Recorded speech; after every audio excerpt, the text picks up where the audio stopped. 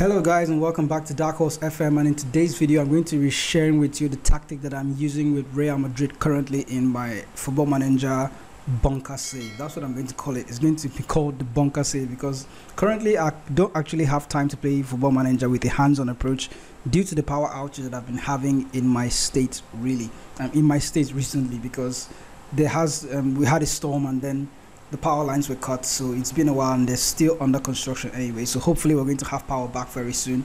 But the small time I have to actually play Football Manager, it's once in a while when I go to a coffee shop, I'll hang out with my friends. That's when I have time to load up FM, and that's like barely an hour or two or even less. So for a week I've been running this Football Manager save with Real Madrid currently in La Liga, and these are the results that we'll be having so far. We've probably had good games in friendlies. I haven't actually gone far in the save anyway, but the tactic that I'm using right now is something quite special because it's the tactic without instructions. It's a blank tactic, no instructions. Okay, except team instructions. So when creating this tactic, I opted for something really simple, but the way the tactic is set up, it's not really designed for Real Madrid per se, so it kind of gives it that sketchy feeling about how I'm going to use it and make it work for Real Madrid. But so far so good, it has been working, and I didn't do anything to add instructions to the players. We're going to look at the instructions much later. And so like I said, the tactic has no instructions whatsoever, no player instructions, but there are team instructions as well. The mentality is attacking, and we're going to go into the team instructions in detail, but just to confirm, looking at the player instructions, we can see that the goalkeeper is super keeper on support duty, no instructions. You can see all the players, they don't have any instructions.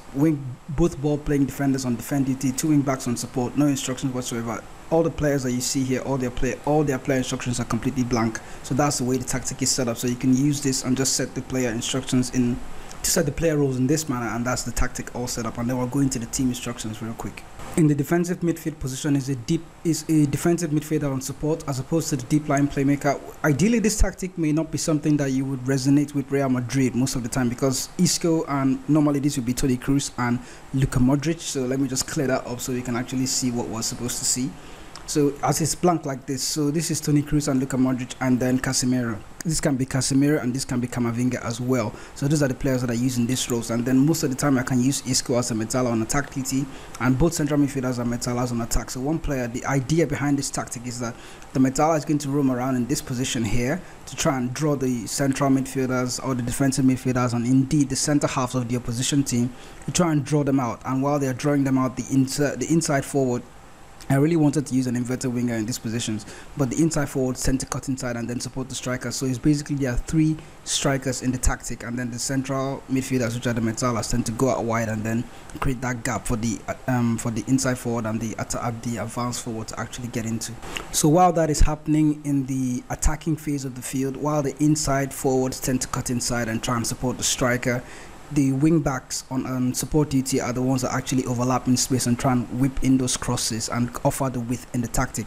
The ball playing defenders tend to carry the ball and dribble. As much as I've begged them not to do that, they still do that anyway, and that's because there are no instructions. So basically the players are playing according to their player preferred moves, and with Real Madrid there's a lot of player preferred moves for certain players, so they kind of just do what they would normally do in their normal position. So there are no instructions for anybody. Now moving into the team instructions, then when the team is out of possession, we have a standard defensive line, but a higher line of engagement, not much higher.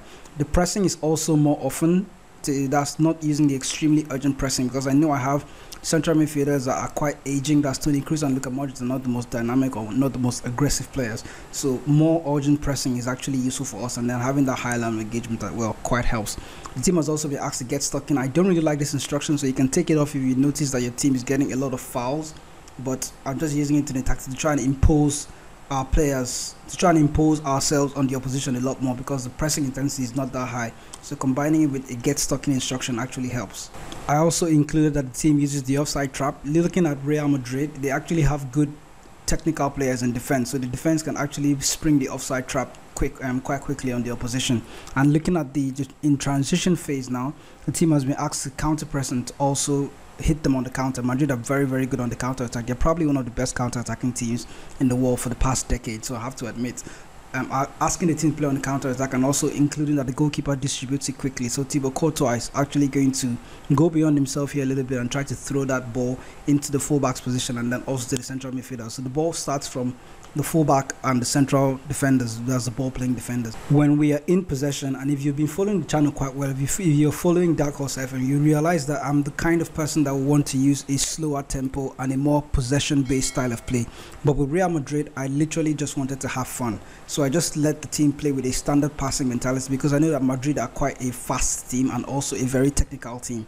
So forcing them to play on short passing wasn't going to be very helpful. So I just let the team play with a standard passing directness and also asked them to play with a higher tempo. You can see that I've also been asked to run a defense and be more expressive, just have some fun. That's the idea behind this tactic.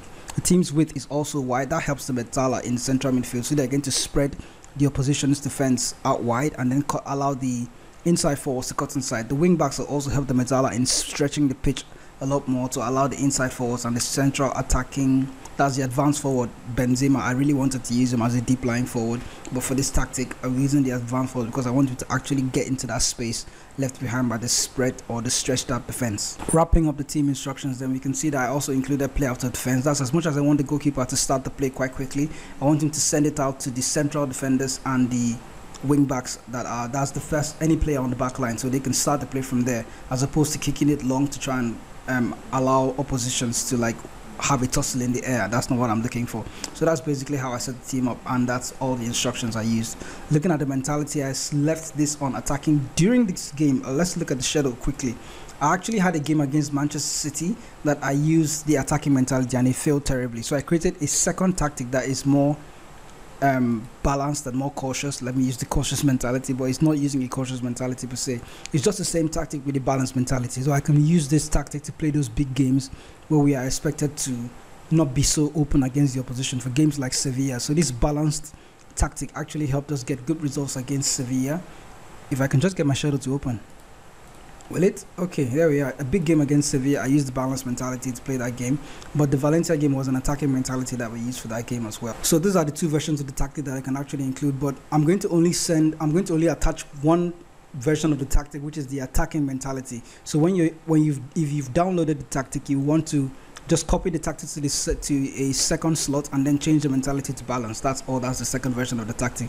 That is literally what I did here. I just changed the mentality to balance, which is something I'm going to use for big games. We are Real Madrid. There's no reason why we should play with a cautious mentality ever.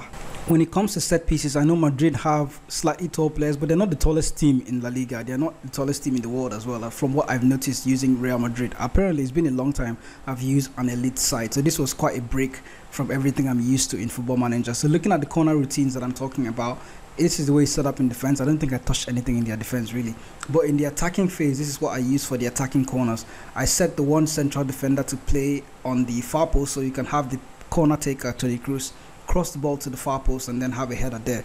You can have Casemiro in this role, as much as sometimes I normally swap this player, the DM and the central defender in this role. Just swap these two players. So depending on who is on the field, if I want Casemiro at the far post, I'll have him at the far post. So depending on this player should be tall, by the way. So you have one of the tallest players there and have him have the corner taker swing the ball to the far post. It's the same thing on the left hand side. That's the exact same corner I use. I know normally the near post corner tends to work in this game, but I just opted for something really different this time by going for this far post corner. So guys, that's a summary of the tactic. I'm still in September anyway, because like I mentioned, I don't really have a lot of time to play Football Manager right now because we are actually struggling with power outage. So currently right now, I think I've played this save for about a week now, and I'm just in my how many games have I played so far? It hasn't even been that long, but there's something special about this tactic, and I do know it's going to get us good results in the game. Looking at the data hub so far, I wanted something really blank, so you can see that we have a 2.40 expected goals. This is bound to get higher. Why I said so is because the teams I've played so far are probably the tough teams.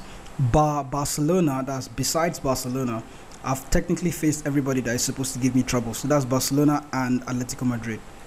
Besides Barcelona and Atletico Madrid, really. We've played Sevilla, we've played Athletic Bilbao, and we've played Valencia as well. So it's interesting to see how far the tactic is going to go. And also, I'm interested to see how the tactic will work for you. If a tactic without any instructions can actually help you get amazing results in the game. But so far so good. This is the tactic that I'm using for Real Madrid currently.